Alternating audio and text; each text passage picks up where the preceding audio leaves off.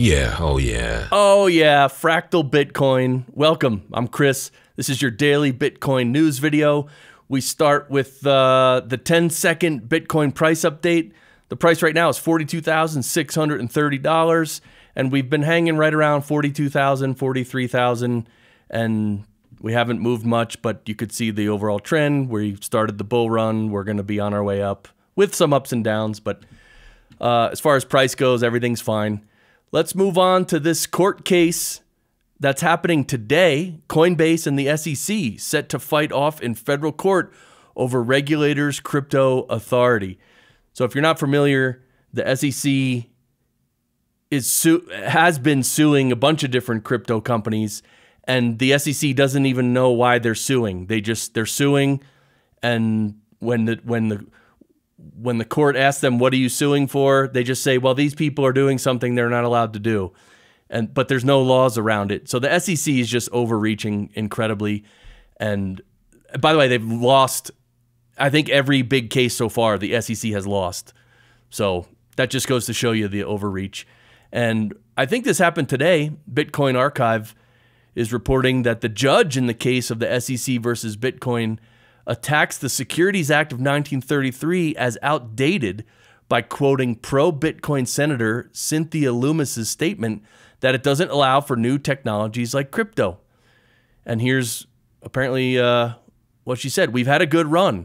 We've had 90 years where these securities laws have been able to apply to these markets, but now we have something new.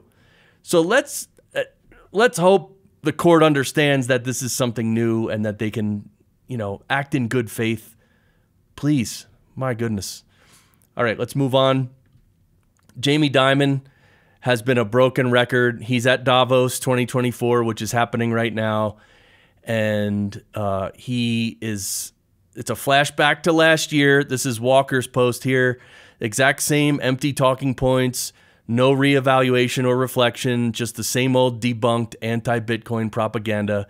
He's either still ignorant or scared S-less. And he's not ignorant. He knows what he's doing.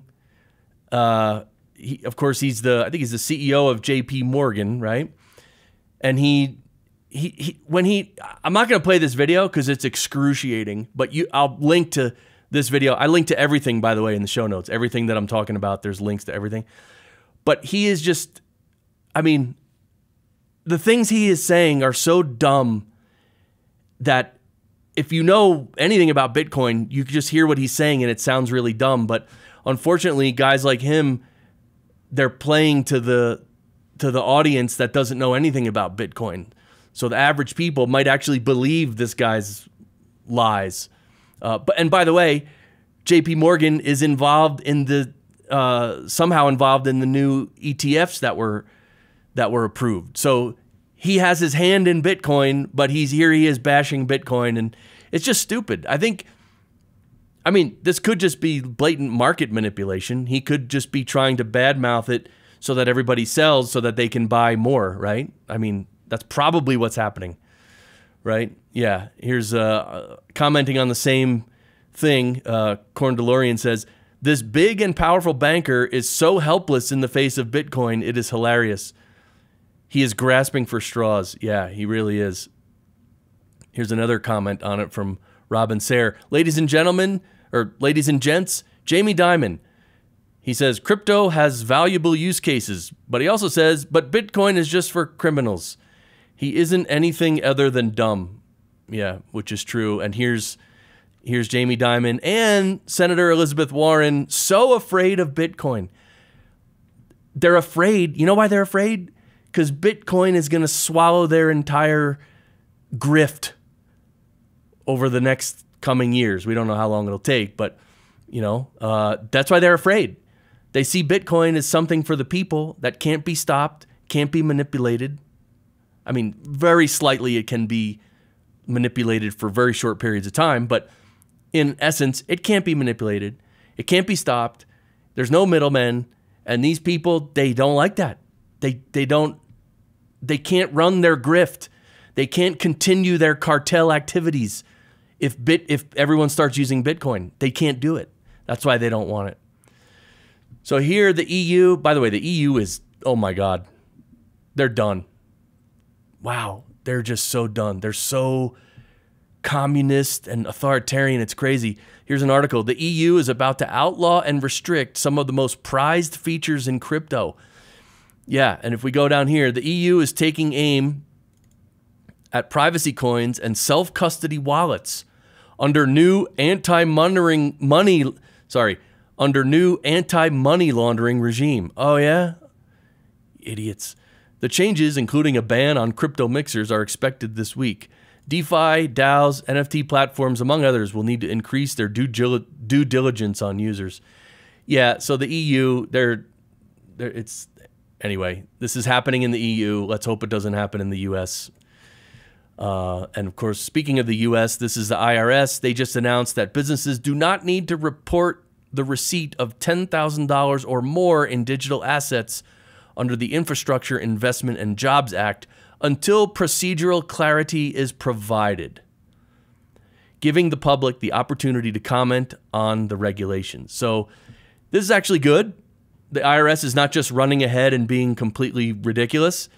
They're at least taking it a little slow. They want to hear what people have to say. I mean, not that they're going to really take that into consideration, but I mean, at least they understand to some degree that they can't just rush forward and do really authoritarian things blatantly, right? Because the people are going to get upset. And this is the beauty of the whole Bitcoin movement. It's we the people, and now we have something. We have a solid foundation called Bitcoin that we can all stand on. And when the regime does something completely idiotic and authoritarian and communist, we can all stand up and say, no. They have to address that, right? They can't deny us. They can't deny Bitcoin. It's beautiful. This is exactly what we need to overthrow these idiots. Actually, they're not idiots. They're very smart, but they're corrupt as anything.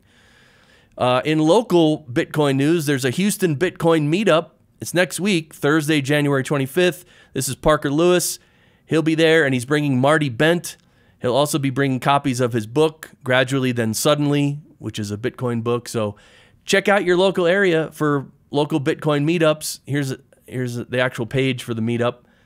I'll link to all these below. And here is on Saifedean Amos's website. This is the safehouse.com.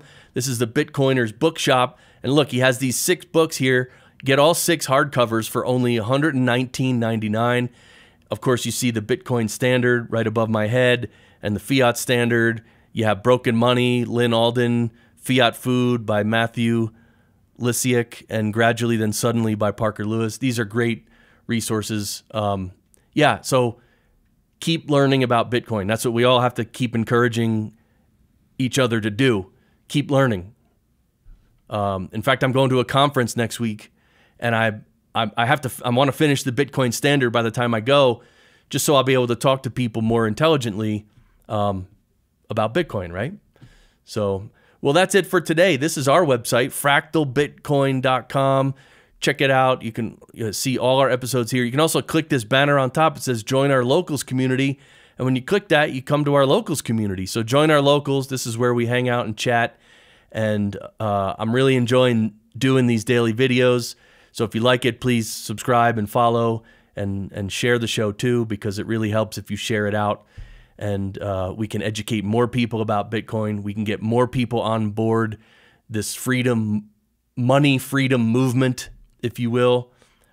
And that's how we come together. That's how we avoid the coming fiat catastrophes as well. So thanks for watching. I'll see you tomorrow. Bye.